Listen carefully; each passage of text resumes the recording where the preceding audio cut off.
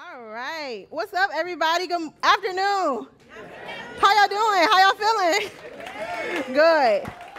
All right. So we are going to be in 1 Samuel 17. If you have your Bibles, go ahead, do a little flippity flip. If you have your phones, do a little scrollity scroll. Okay? And we are going to get into it today. The message today is super simple. You are equipped. Say it with me. You are equipped. Say it again for the people in the back. You are equipped. Okay, we are going to be coming from 1 Samuel 17. We're going to be looking at a few texts today, so we're just going to walk this thing out together. So we are going to be talking about David and Goliath. Who've heard of David and Goliath before? Raise your hand. Okay, a couple of people. So for the people that didn't raise your hand, I just want to give you some historical context and a little bit of background. So David and Goliath is written in 1 Samuel 17. Who was it written by?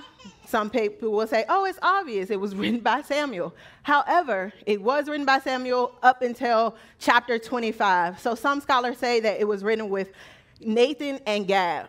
So that's a little bit of historical background, as well as who was it written to? It was written to the Israelites. And basically, they were under judges, but they start transitioning under kings. Anybody know Saul? Okay, a few people know Saul. We're not going to talk about him a whole lot, but if you know him, you know him. And then also David was one of the kings. And this fight took place in Soka and Eska in the valley of Elah. So that's a little bit of historical background. And so we are going to go ahead and get into it. So if you fall asleep, which I hope you don't, I want you to stay engaged in the Word of God. The takeaway from this message is you are strengthened and equipped to face your giants by the power of God. You are equipped and strengthened to face your giants only by the power of God. So let's go ahead and jump into 1 Samuel 17, verse 17. Because I want you to know, people will be like, oh, well, David got to fight Goliath and he just got up there. No, there is some background that you need to know about David. So David was one of 8, and he was the youngest.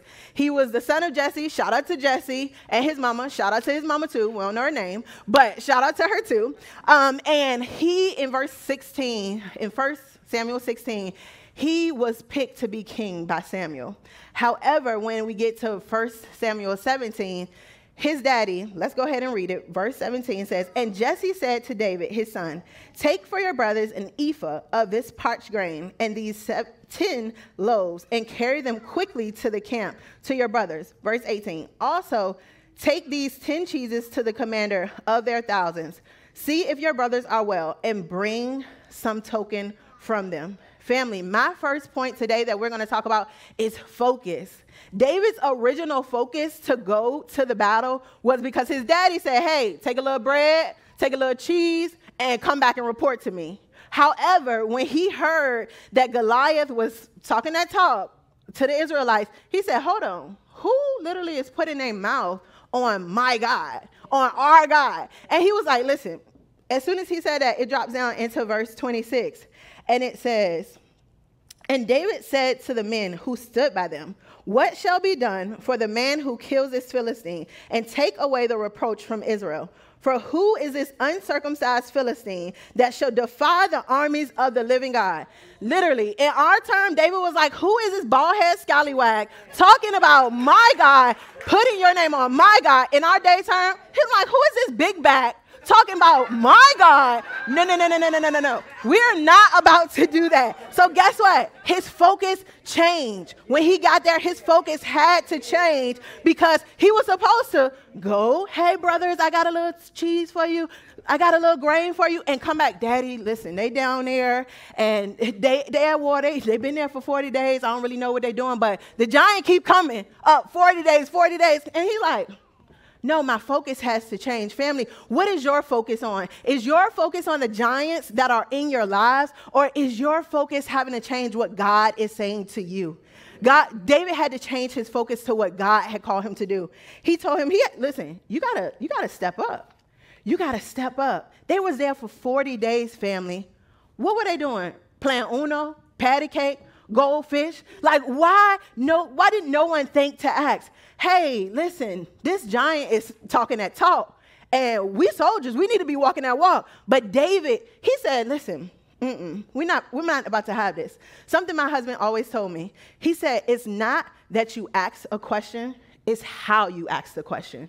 So family, the soldiers probably were asking various different questions. We may ask different questions in our lives. Why are we facing this giant of infertility? Why are we facing this giant of financial? Why are we facing these bad grades in school? Why are we facing this divorce? But family, we could switch the question and say, Lord, what am I supposed to learn from this? Lord, what am I supposed to get from this? Lord, how am I supposed to grow through this? Because if we keep going with these why questions, oh, wait, why is this happening to me? Why is this giant coming up against me? Why do I feel always under attack? God, what am I supposed to learn from this? Family, it's easy to retreat back when you want to face your giant into a safe place. Those Israelites they had the armor, they had everything prepared for them, but they were scared. What set them apart, what set David apart from them is that he took courage and he had faith in the Lord, that the Lord was on his side. And he focused on what the Lord had in store for him other than the giants. Family, are we focusing on what the Lord has for us, or are we focusing on the giants that we face? Family, we can't keep focusing on the giants that's in front of us. We got to focus on the God that we serve. And so something that's so important about question, how do you know when you asking the right questions? Matthew 6:33 says, seek ye first the kingdom of God, and all these things will be added unto you. So when you asking God those questions, you're like, okay, Lord, let me check with you. Am I asking the right question? Or am I just in my flesh, man, oh, woe is me.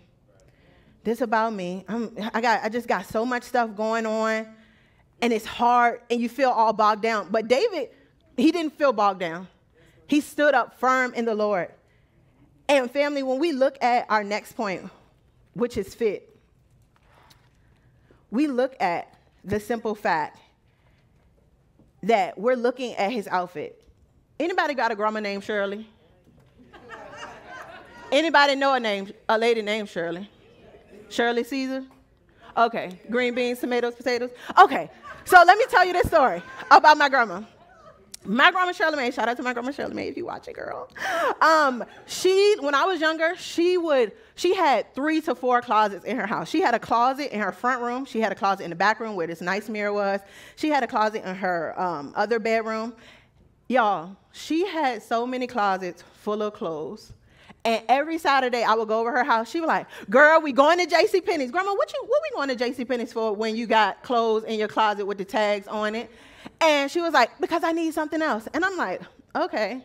But when I was younger, I would love to put on her clothes. She would let me put on her jacket. She would let me put on her heels. And back in the day, they used to have press powder. If you know me, I love to do a beat face.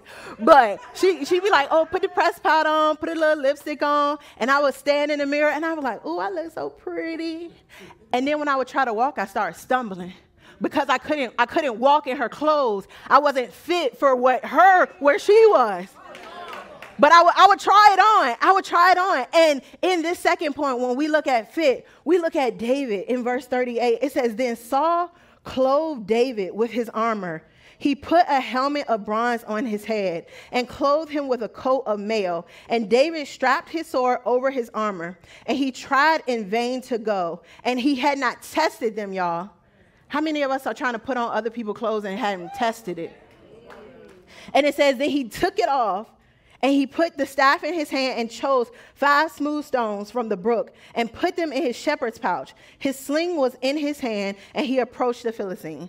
So I'm going to invite my volunteers up. I want to give you all a visual of what this looked like with Saul and David. So I'm going to go ahead and invite my volunteer up. Come on, Ezra. All right, everybody clap it up for the volunteers. Come on, y'all. Don't want to say it. Oh, okay, big boy. All right. Okay. All right, so family, this is what it looks like. He literally, I'll take this one. Saul put the helmet on his head. Family, and then he put the coat of mail on. Like, catch this visual. Like, Ezra not that big to go out and fight Goliath, right? He literally has to put this on. And then Saul is going to give him the sword once he zip him up. You got to make sure he's zipped up. He don't want Goliath to get the zipper. And then he's giving him that sword. Now go ahead, Ezra, do a little walk. Do a little walk for me. Okay. Can you hold it in? Hold it up. Turn to the people. Hold it this way. Hold it right here, baby.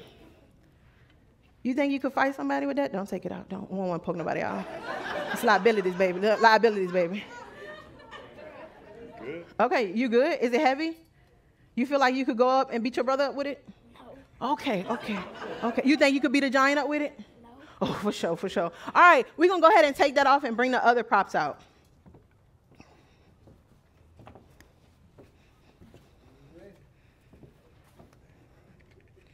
So it says he took his staff and he took his sling bag and he had his slingshot.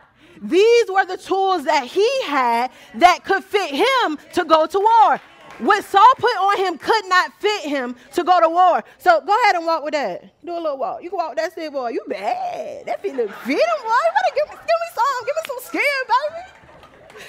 He could do that because that's what God had fitted him for. God didn't fit him for what Saul had put on him. Sometimes we try to look at our outfits and be like, oh, well, the other person can do this. The other person can pray. Thank you, God. Clap for our volunteers. You can take it with you. You can take that. You can take it with you, the kids. Take this and put it back. Sometimes we get so caught up in what other people look like. Oh, sister can pray like this. Oh my gosh, my other sister, she can worship like that. My other brother, he's always at church. But what has God fitted for you to do in this season? What has God called you and equipped you to do? Family, we get so caught up in looking at other people that we compare. But guess what? The enemy won't slip in. Goliath, he was ready too. It said Goliath had on a helmet of bronze. He had a coat of mail. I don't know who he was sending letters to, but he had a bronze on legs. He had a javelin. He had a spear. How many people don't have their fit on or their armor on when the enemy is armored up? Like we out here like, oh, well, I need to look like such and such so I can have an armor on. I need to look like my best friend because she's doing this. No, Jesus has already equipped us for what he's called us to do, whether that be in your families, whether that be in school, whether that be in your finances. He has equipped us. Family, but what are you equipped with? We are equipped with the armor of God. And it says, Ephesians 6, it says, finally, be strong in the Lord and in his might. Family, he didn't call you to be strong in your might. He called you to be strong in his might. And sometimes we try to be strong in our own might and like, oh God, I got this. No, you don't. Then you come back to God, I don't have it. I can't. I just can't do this anymore. I can't face this giant anymore because it's too big. He didn't say that you had to handle it on your own. He said, come to me because I'm going to handle it and I'm going to give you strength. How many of us are trying to walk in our own strength when we need to lean on the Lord?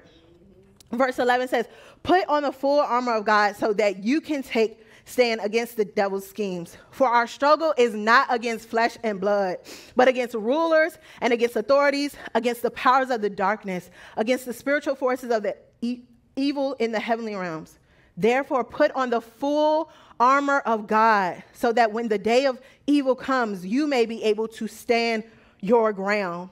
And after you have done all that you can, stand. Family, after you have done all that you can, stand. Stand firm then with the belt of truth buckled around your waist, with the breastplate of righteousness in place, and your feet fitted with the readiness for the gospel. In addition to this, take up the shield of faith with what you can extinguish all the flaming arrows of the evil. Take up. Family, we have been equipped by what God has given us. But we are so quick to be like, well, I don't know what I'm equipped with. I don't really know what I'm supposed to be doing. God has already given us those tools and that access. Listen, check my fit. Hey, check my fit. Hey, check my fit. Hey, tell your neighbor, say, check my fit. Check my fit. Hey, check my fit. You have been equipped to have the outfit of God on. So when you go into places and spaces, you are equipped to face the giants that come against you. You don't have to say, oh, well, I don't have this particular breastplate on. Why in Ephesians 6, he already gave it to you? Why are you looking at somebody else's breastplate? Why aren't you saying, hey, Lord, you already gave it to me? Amen. Your fit may not look like anyone else's. Your calling may not look like anyone else's. But family, David literally went to battle, and people did not equip him nor call him. Saul already disqualified him. His brother was like, wait, why are you even here? Like, what are you doing? You're not equipped for this.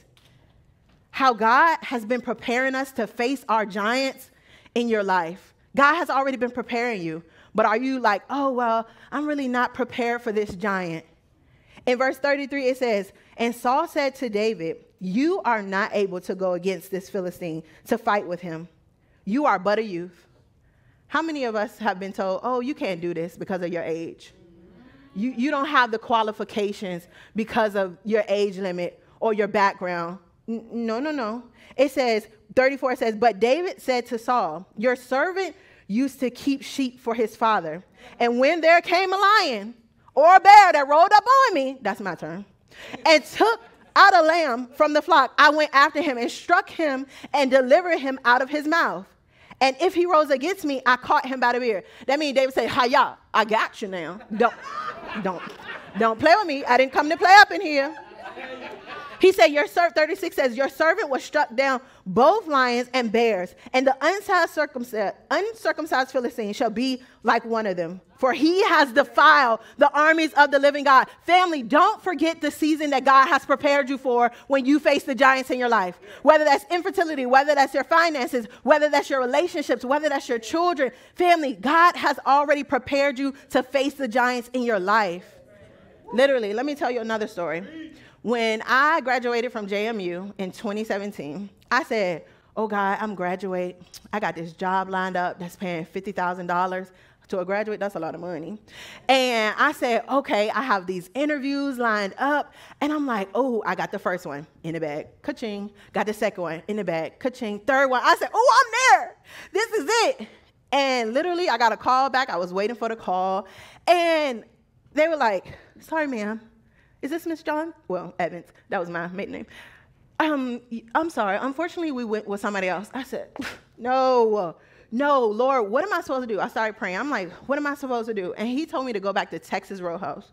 I said, to do what? Serve tables? Who, me? I'm supposed to be making $50,000 after I graduate, right? He said, no, I want you to go back and serve tables at Texas Roadhouse. I had already been doing that for 3 years throughout school. And I was like, okay, Lord, I'm dragging my feet like, where's the door? Okay, we're here. And so I got there. I already knew the people. I was really cool with the owner. And that specific year, I was able to start small group. I was able to pray for people. I was able to invite people to church. It wasn't in me that I was doing that. It was in the Lord's strength and being obedient to what the Lord had done and what he told me to do. Just like David. His daddy told him to drop off the little grain, drop off the little cheese, and come back. But when the Lord calls you to do something, your focus has to switch. And so in this moment of preparation, I was like, me and my husband, we was like feeling that the Lord was calling us to help plant a church. And I was like, who? Okay. All right, what are we going to do? And he was like, you'll do what you did in Harrisonburg. That's where we live, Harrisonburg, Virginia. And he was like, help start campus ministry. I said, oh, that's a giant, baby. Build it from the ground up? No way. And when I got here, and the Lord said, I've been preparing you for this.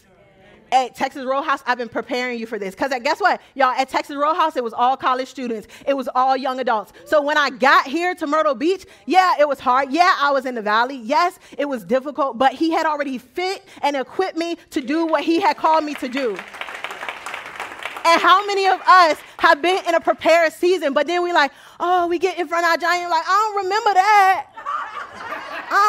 God, can you remind me? Please. Please remind me. And he's like, I already prepared you, but do you remember what I said in the prepared season? Yeah. So when you get in front of your giant, listen, I can say what I did. David said, I have already, when the lions and the bears came to the flock, I can strike them down. When the giants come on campus, I can say, Lord, you already prepared me for this. Family, what are you standing in front of your giant and say, hey, you already prepared me for this. So what am I supposed to do? What am I equipped with? What armor am I putting on when I'm going against this giant? Family, we got to remember our prepared season. God has designed the tools specifically for you. The way you worship, the way you pray, the way you grow through things. Not go through things, grow through things. A lot of people are like, oh man, God, help me to go through this. No, Lord, help me to grow through this. Like I said earlier, you got to remember, you got to change what you say, because how you say things is how you're going to go against your giant. Family, being equipped is, like I said, is not determined by anyone.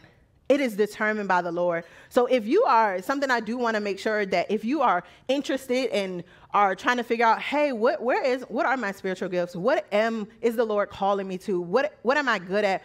How is he equipping me? Reach out to us.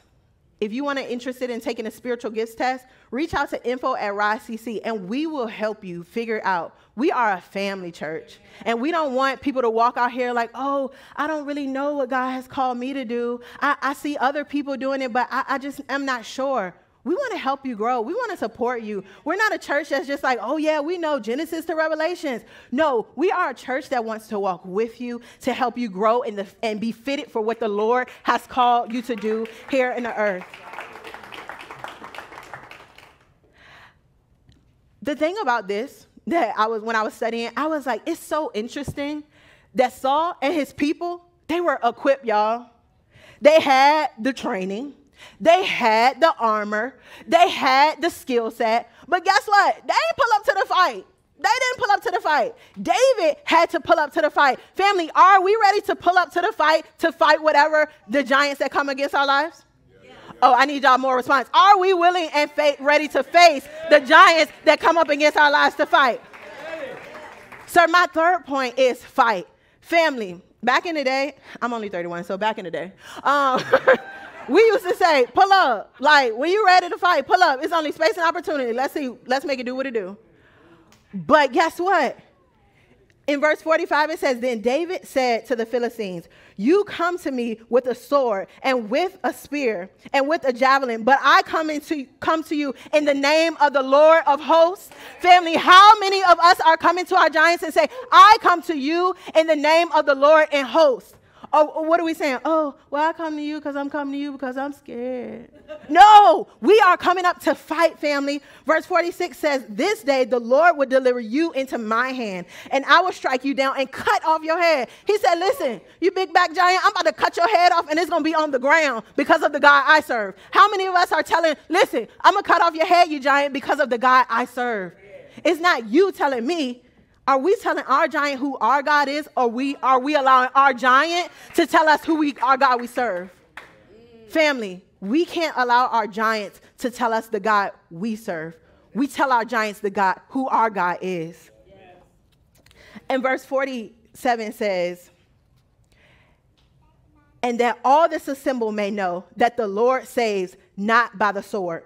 For the battle is the Lord's, and he will give you into my hand. So family, whatever you are facing, whatever you come up against, you can tell that giant that you are coming into my hands because of the Lord and not because of me or my strength.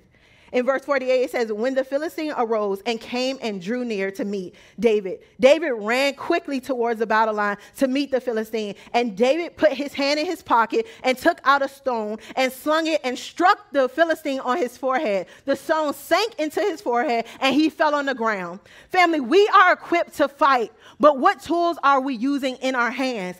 Family, worship is a weapon. Y'all need to start swinging. Are we pulling down heaven, or are we just using loose words? Family, we have the tools in our pockets. We are equipped, but we have to get grounded in the Lord and say, I know the Lord of hosts, and if you come against me, I'm going to tell you about the God that I serve. You're not going to tell me about the God that I serve. Family, back then, listen, my pastor used to say this, Pastor Brian. He said, Nisha, what scripture you standing on? I said, what? What scripture I'm standing on? He said, when you go into a battle, you need to remember the scriptures that you are standing on. When David went into the valley, he can now say in Psalms 23, even though I walk through the valleys of the shadow of death, I will not fear no evil. Family, how many of us are going in these different valleys and like, oh, I don't got no scripture to stand on? What are you doing in your spare time? What scriptures are you reading? What scriptures are you standing on? When Pastor Brian told me that, I said, oh, for sure, I'm locked and loaded, baby. Listen, I listened to this song that called Treat Her Like a Block, Point It at the Op, Run Up on a Demon when they run up in the spot. Blip, blip, listen. Y'all better know what's up. When it's time to pull the scripture out the bag, you better lock and load it. Demon, giant, what's up? You better never back down. Because if you're backing down, you're only walking in the strength that you have, not in the strength of the Lord. And we have to remember the strength that we pull up to the fight with is not in our own. And we have to do that, family. One thing about it, Psalms 24:8 says, who is the King of glory? The Lord strong and mighty, the Lord mighty in battle. Family, when we go up in our battles, we call on the name of the Lord. We pull down heaven by his name, not in our own name. So today, family, I want you to know, how do we see Jesus in this? Jesus was focused. Jesus had a focus. He came to save the world, family. Jesus was fitted and equipped. He came and said, listen, no death, hell, and the grave. That could be his giant. He said, I defeated. He said, it is defeated. It's under my feet. Family, Jesus was able to come to this earth where we were sinful and ratchet people. But he came to die for us. He came because he loved us. He came because we are the sons and daughters of God. But how many of us rest in that? How many of us know Jesus was ready for the fight? He said, pull up. What's up? He did not stay on the cross.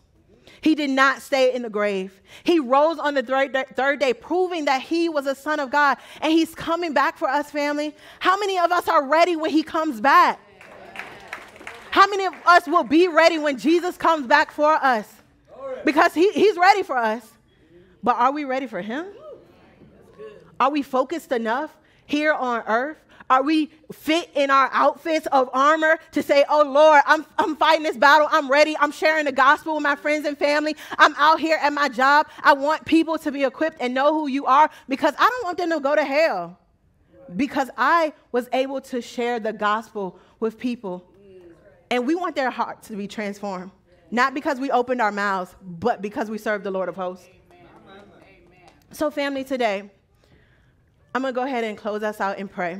Everyone bow your heads and close your eyes. God, I just thank you so much for this day. I thank you, Jesus, that you are with us. I thank you, Lord, that you speak, that you allow us to be focused on what you call us to do. God, you have equipped us and strengthened us to defeat the giants we face in our lives only by the power of God. So I thank you, Lord, for all that you're doing in these, your people. Family, if you have never accepted Jesus into your heart, we want to open up a moment right now. So every eye closed, every head still bowed. And we're going to say this prayer together because we want people to go to heaven. We don't want people to go to hell. And so say, Lord Jesus, I accept you into my heart. I am a sinner in need of a Savior. I confess with my mouth and believe in my heart that Jesus is Lord and that you died on the cross just for me, and you didn't stay there. You rose again on the third day, proving that you are the Son of God and you are coming back for me. Thank you, Jesus, that I can live for you, that I can be focused, that I can be fit, and I can be ready for the fight ahead. In Jesus' name we pray. Amen. Peace out, family.